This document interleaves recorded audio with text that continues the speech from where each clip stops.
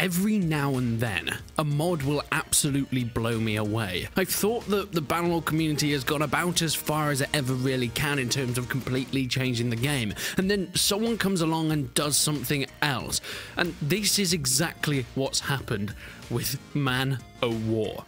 This is a complete overhaul mod for the game that is being worked on to focus on the golden age of piracy, directly implemented into Mount & Blade 2 Bannerlord, changing the map, changing the complete physics and the way the game is played, to implement an all-new combat system. I mean, look at this. Look how gorgeous this looks. The ship, the design, the wind blowing on the sails, the way it even interacts with the water as it goes along. Many people might not understand what that really takes, but that's impressive, especially for a game like Mount & Blade that doesn't have any sort of naval stuff implemented into it already. We can see here, if we look at the bottom of the ship, it completely changes the way the water looks. Now, we have seen this in the game already. If you walk into water from the beach in native Mount & Blade 2 Bannerlord, you will get these water effects, but they've been implemented on the ship's hull itself, and also seeing the wind blowing in the sails. We don't have much information on how directly that affects the actual gameplay. We can see the rope physics here that I assume are taken from horse and cavalry reins in Mount & Blade 2 Bannerlord, but what's more exciting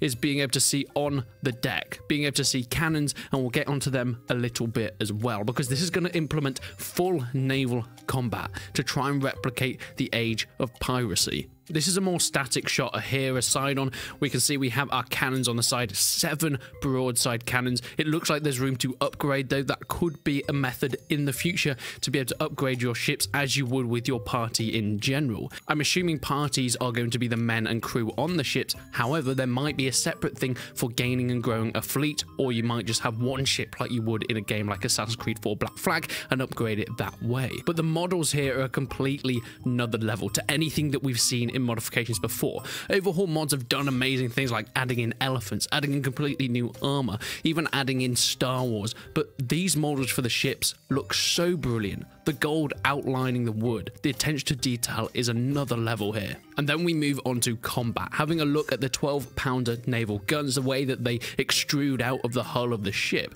the cannonballs on the side, of course, to reload, and the incredible detail on the models themselves. Looking at a 16th century cannon and, of course, the later medieval time, much less sophisticated, but my does it look gorgeous nonetheless.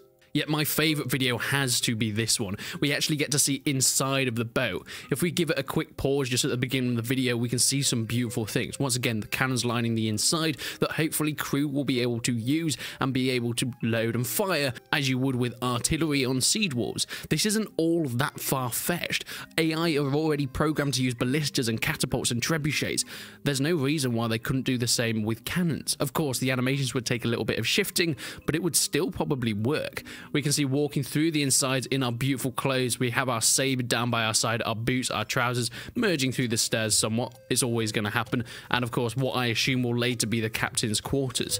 Moving up through, we get onto the decks of the ship. There's not much detail in this bit so far. We have some barrels and cannons and of course some stairs, but the engraving in the wood here has been done beautifully. Hopefully later on we'll see a bit more going on. However, there is a practical side to this. Whilst this is the first time that we've seen this within Bannerlord, Warband has done similar things, and they always did this practicality of keeping the decks rather basic. Of course, this could be to do with limitations of the engine, but also there is fighting from ship to ship.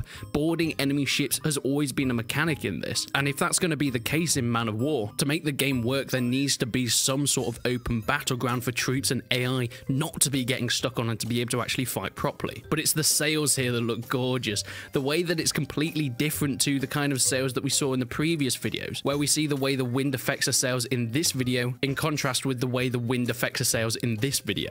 And of course, the captain's position.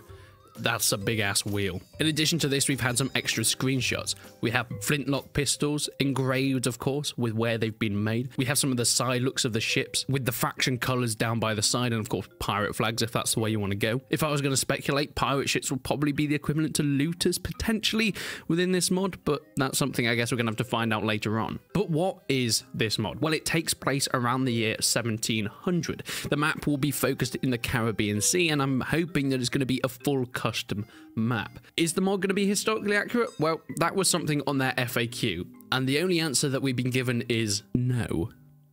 Don't know what that means.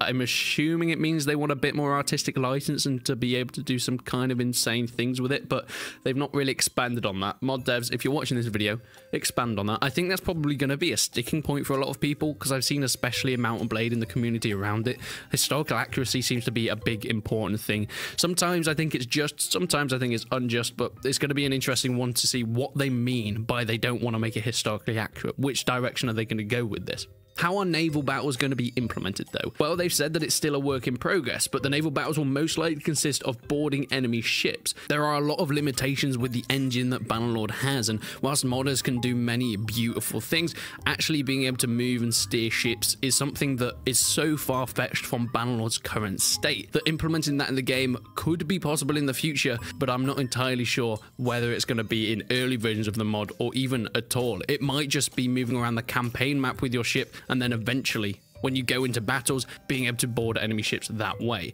Now, of course, we did see that little video of the ships moving, but that looks to be scripted. It looks to be that they've been coded to move in that direction. So maybe we could have some sort of compromise, being able to fight ship battles and have it sort of on rails, but being able to actually sail ships as you'd expect would probably be quite tricky. But as I'll get into a little bit, there could be a workaround for this. In general, there's going to be muskets, there's going to be firearms, there's going to be cannons. The main factions are going to be France, Spain, England, and of course the pirate nations, which, as I said, I'm assuming are going to replace some sort of looters within the game. Now, as mentioned, a sticking point for a lot of people, I think, is one, going to be the historical accuracy and the fact that they're not entirely sure if it's going to be possible to steer ships in battle. It might just be campaign, moving around in ships, going into boarding enemy ships battles, as we've seen in many mods before. But Mount & Blade Warband did have some naval modifications and spin-offs. Blood and Gold Caribbean was a standalone game that used the Mount & Blade Warband engine. Within that, you were able to explore the map in the Caribbean,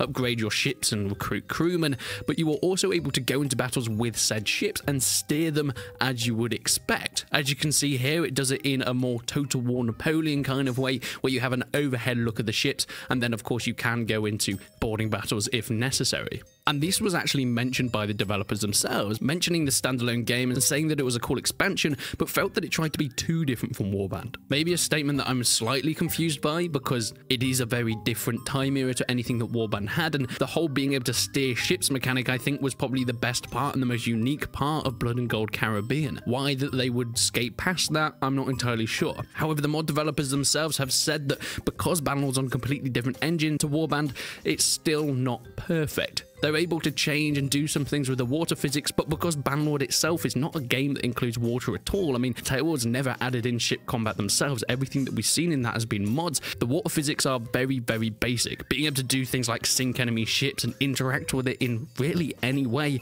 is very, very limited. All this is very mixed for me. I think this is a very, very promising mod. I think they've got some great ideas and it looks gorgeous, but I think that the limitations of Mount & Blade 2 Bannerlord could be its downfall. It looked beautiful. It could be something great, but if they're not able to make what I think a lot of people are looking for, which is a pirate overhaul that lets you move around ships, board enemy ships, and play as a pirate, I think people could be in for some disappointment. But once again, we're just going to have to follow the development into the future, because Man of War is coming, whether you like it or not.